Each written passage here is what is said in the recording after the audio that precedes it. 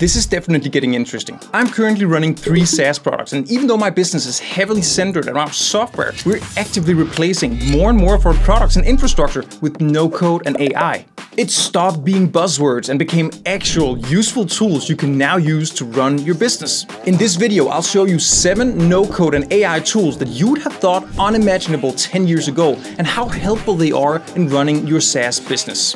First, let's talk about how to create a website fast. The first tool I want to show you is Framer. Framer was originally a JavaScript library for handling CSS animations, but they turned into a fully fledged no-code website builder. And it's surprisingly good. If you've ever used Figma, you'll feel very at home here. When we start a new project, we get a blank canvas. Now we can combine different blocks of content by simply using drag and drop. We get a ton of different ready-made blocks to choose from, and we can set up a CMS collection to handle content dynamically. The app itself is really fast and super smooth to use. We can set up different breakpoints for phone and tablet, and we can see these side by side as we design. And the whole thing is on one canvas that I can move around and zoom in and out freely. And with a single click of a button, boom, my site is live. The biggest disadvantage of using Framer is that it's almost too simple. You can create very basic websites, though you will quickly feel limited compared to tools like Webflow. On the other hand, there's barely any learning curve with Framer. It's super easy to use. I would argue that almost anyone can get a nice looking website ready really fast. And they have another really cool feature. They have a plugin for Figma. So if I have a website design in Figma, I can easily turn that into a live website super fast. This is very interesting. Let me get back to that in a second. But first, let me introduce Midjourney. Midjourney is an AI technology you can use to generate images from a prompt. This means that you can tell Midjourney what you want to design and combine it with example images to take inspiration from. And it will spit out some really high quality, fully AI generated images.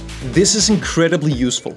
When we want to sell a product, the design and look and feel of the website has a huge impact on the visitor, and Midjourney can help us create really good looking images and graphics for our website. When you sign up for a Midjourney account, you get access to a Discord channel, and you basically use this as a command prompt to give Midjourney instructions for the images you want to create. Then we can download them and add it directly to our website. But it gets even wilder. Framer has a lot of useful ready-made blocks, and it makes the website look quite good. But let's take it to the next level. Let's go to Dribble and find a website design we like. Then we're gonna tell Midjourney to use this image as inspiration and give it a small description. There we go. This is perfect.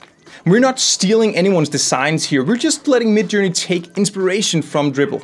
Awesome. Let's download it and bring it into Figma. We're gonna use this as the background, and we're basically gonna build the UI on top of this image. If you're new to Figma, don't worry. It's an advanced tool and it might seem a bit intimidating at first, but trust me, it's very easy to get started with. Take a few basic tutorials, and for this use case, you should be ready really fast. Finally, we're gonna find a plugin called From Figma to HTML in Seconds by Framer. And after a few moments, this part of the page should be ready. We're gonna hit copy to clipboard, create a new page in Framer and hit Ctrl V. Boom! Now we just need to repeat this for each section and page, and we have an amazing AI generated website ready to publish right away. No designers, no UXers, no programmers, just you, a few tools, and a beautiful website ready in a few hours. Absolutely incredible. All right, let's shift the gears here. Because in order to get our online business off ground, we need to do that thing everyone hates: marketing. But let me show you a few tools that will make your life so incredibly much easier. Feather is an up-and-coming tool, but it's actually really incredible. I can set up a blog in a few minutes by using Notion as a content management system and blog editor. Now I have a fast, highly SEO optimized blog for my business, and I can use Notion to write the actual content. Feather has basic analytics built in, and it also lets me customize the style and looks of my blog using these templates and themes. And if I want to really customize it, I can inject my own custom CSS as well. And the best part, of course, I get to use Notion to write the actual blogs. Let's do a quick stop here and let me show you something else. Notion AI. Notion recently launched its own integrated AI, and it's extremely powerful. It can finish my sentences. It can easily summarize descriptions into action items, and it can help me come up with new ideas, all from within Notion itself. But check this out. Ask AI to write a blog post about, let's say, bootstrapping a SaaS. There we go. Let's add a few images.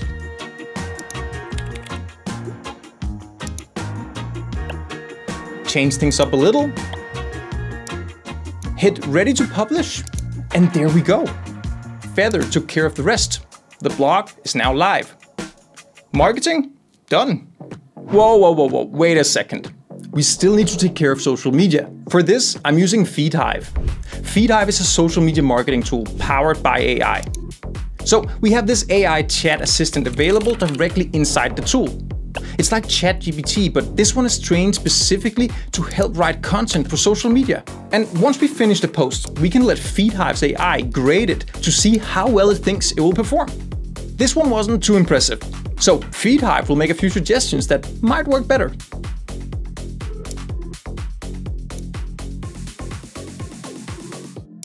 There we go. Schedule it, and done. But here's where it gets really cool. We can also combine this with tools like Feather and Notion using automation. With FeedHive, I can create a trigger. And I can call this trigger from any other service I want and have FeedHive publish a post on multiple social media channels.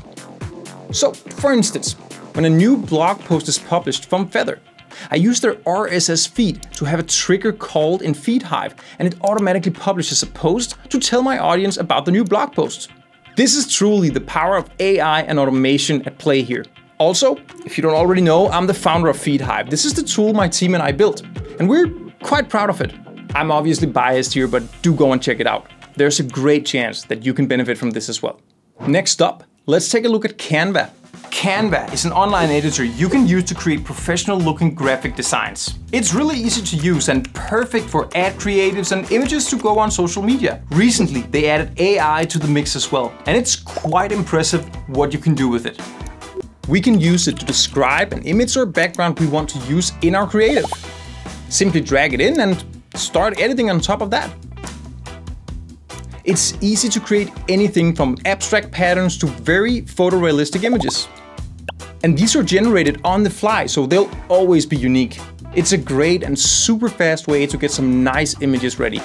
The last tool I want to show you is Synthesia. Olivia, maybe you want to tell them.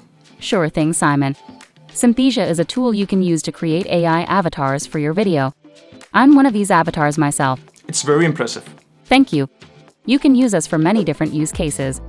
Presentations, video promotions, and educational videos. Exactly! I use Synthesia to create internal onboarding videos for my team. Planning and everything else. The software is super easy to use. You pick an avatar from their library and write what it should say. If you want to, you can add certain gestures and pauses and style of talking. Then hit generate. And after a few minutes or so, you have a video of an AI avatar.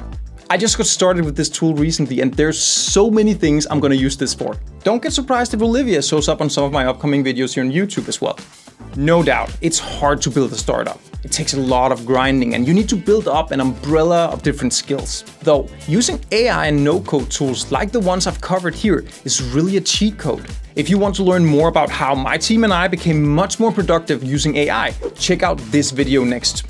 I hope you enjoyed watching. Please drop a like on this video and subscribe to my channel for more content like this.